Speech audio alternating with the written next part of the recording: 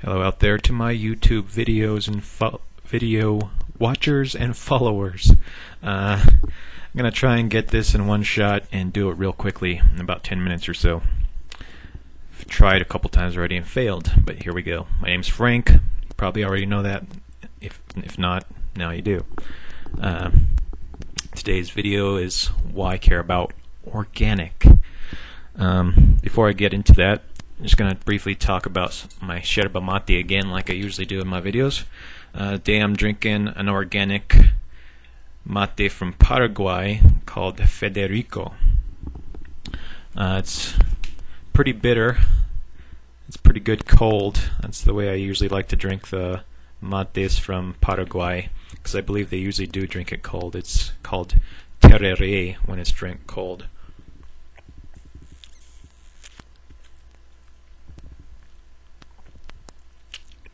This one isn't my favorite, but it's good.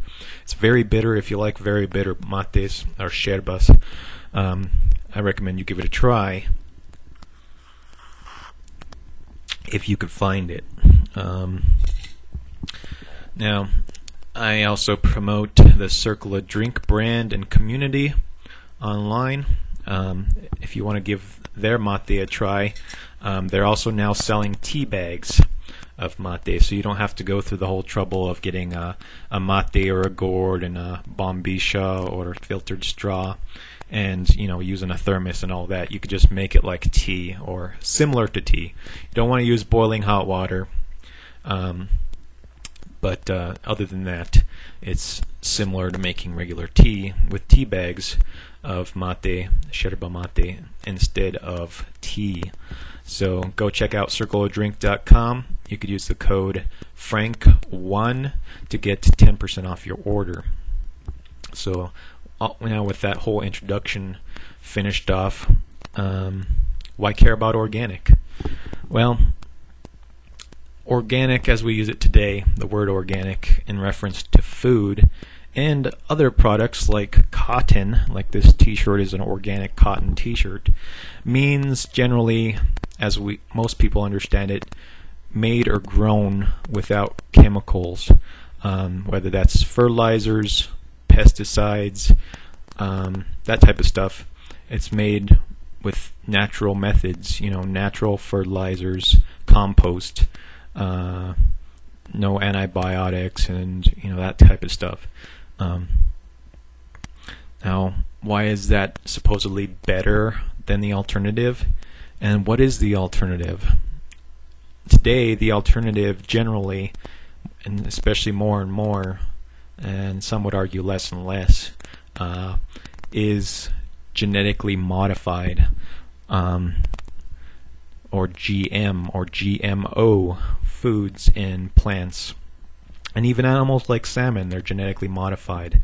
Now, genetically modified does not mean simply selective breeding like humans have been practicing for hundreds or even thousands of years with both animals and plants, but genetically modified means actually modified in a science lab where they take the genes from one plant or animal and plug those genes into the DNA of another plant or animal in order to get a particular trait, such as pest resistance or faster growing or resistance to natural decay on the shelf so that it lasts longer, has a longer shelf life, all those types of things. And there's even some cosmetic ones to change the flavor or make a pineapple have a rosy flesh. That's one type of genetic modification. Or there's a type of rice now called yellow rice that has high in vitamin A content and whatnot, supposed to be better for third world countries. And there's not a lot of long-term testing going on with these genetically modified crops, and it's hard to tell whether or not these genetically modified crops are actually better for not just people but animals and the environment. And in fact, there's some non-empirical evidence, some things that people have observed but not necessarily done scientific studies on that suggest that genetically modified things are bad. And such things are there's a colony collapse disorder with honeybees. Beekeepers have observed and eliminated the possibility of things like parasites in bees being the cause of this colony collapse disorder, or bacterial infections or other things like that causing this colony collapse disorder in bees, which is, colonies or hives of thousands of bees suddenly disappear from the hive one day and never return. And so rather than being thousands of bees, there's maybe a couple of dozen or even a handful of bees left in the hive. And so the colony collapses and they lose their bees and they have to start over, and it costs money and it kills off bees, and it's just harmful overall to the whole situation. Monarch butterflies, the caterpillars have died off also. There's been reports of that happening when they feed off of genetically modified crops. There were some reports a few years ago of genetically modified cotton in India. There were cattle eating the stems from left over after the cotton harvest. They got real ill and died. Now, I don't know for certain that was because of the genetically modified cotton, but it's a possibility.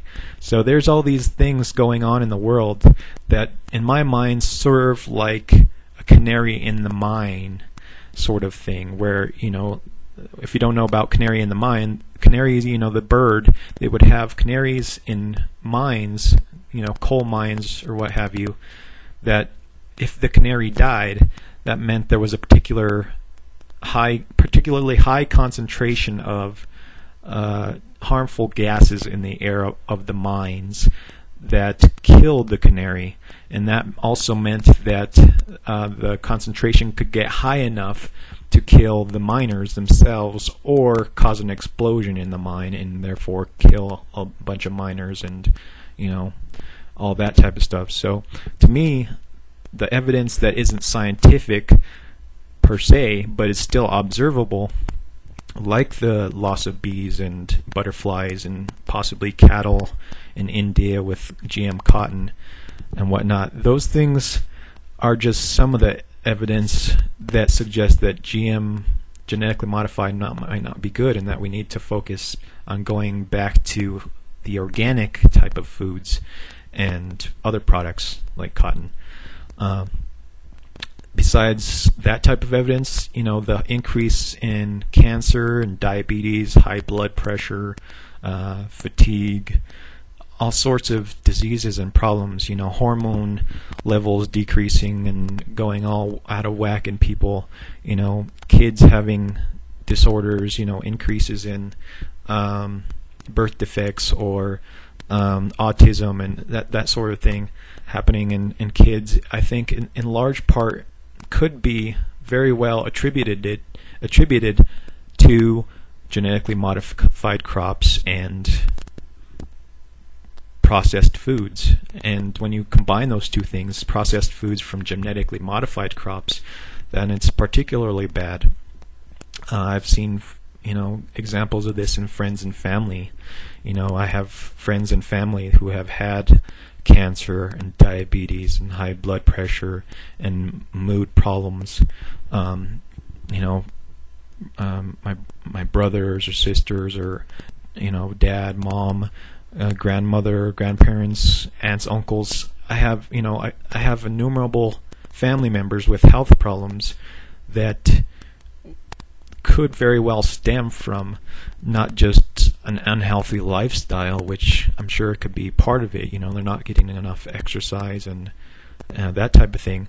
But some of them are older, some of them are younger. Like my brother is younger than me, and he has issues with high blood pressure and stuff like that. So, and other than that, he's pretty healthy. He's an active kid, and he still has high blood pressure. So, yeah, it's just we need to stop and examine not so much necessarily why organic might be better. It's not just a yuppie thing where, yes, it's more expensive, so it's better for you, that type of thing.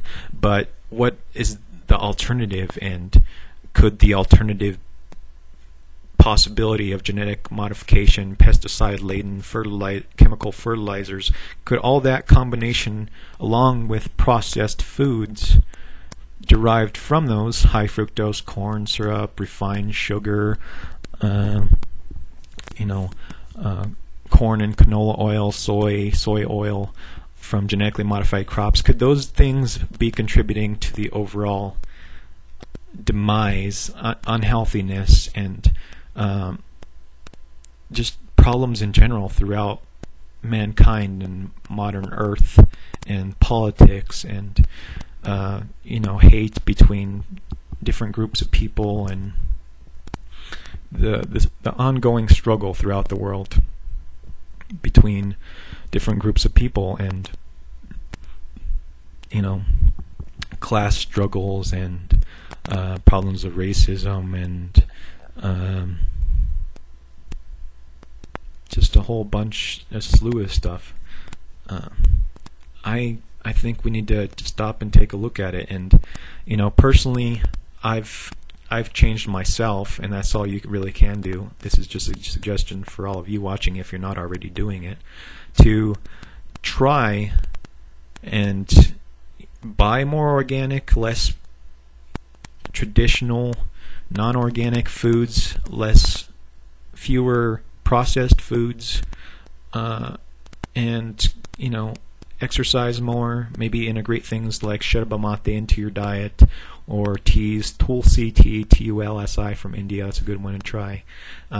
Ginger tea, organic, of course. Ginger, organic. Tulsi, organic. Yerba mate.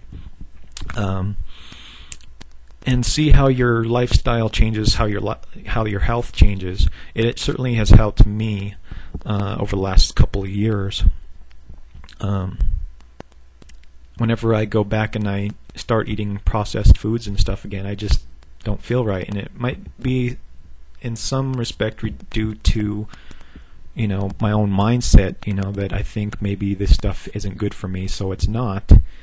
That is quite possibly some of it, but it cannot, and I truly believe that it is not all of it. You could think it's good for you, but it's not. I mean, it's still very well a possibility, or you could not have any idea about something and it's bad for you. You could have an allergic reaction to something that you've never tried before and have no opinion of, and you have an allergic reaction to it. Or there are just some plants that are poisonous, and there's not much you could do about it. They're just poisonous if you eat them, or they touch your skin, you get a rash, whatever. That's just how things are, and that's what I truly believe is the case with organic versus GMO foods and other products like cotton. So just try to be aware of it, and if you possibly can, try to buy and maybe even grow your own organic foods, and see what that does for you over the course of a couple months. Just a suggestion, can't make you do it, but if you're having health issues, or family that is, give it a try yourself and see, maybe it'll make a difference in your life. I feel as though it's really made a difference in mine, and I'm not done. I'm still alive, I'm still living, so I'm making more and more changes every day, and everybody should really.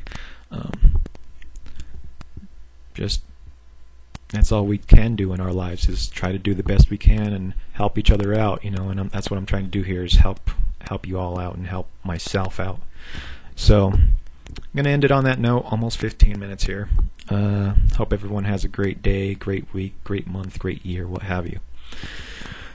Just have a great time in your life from moment to moment. So on that note, salud, peace, love, rock and roll. Frank out.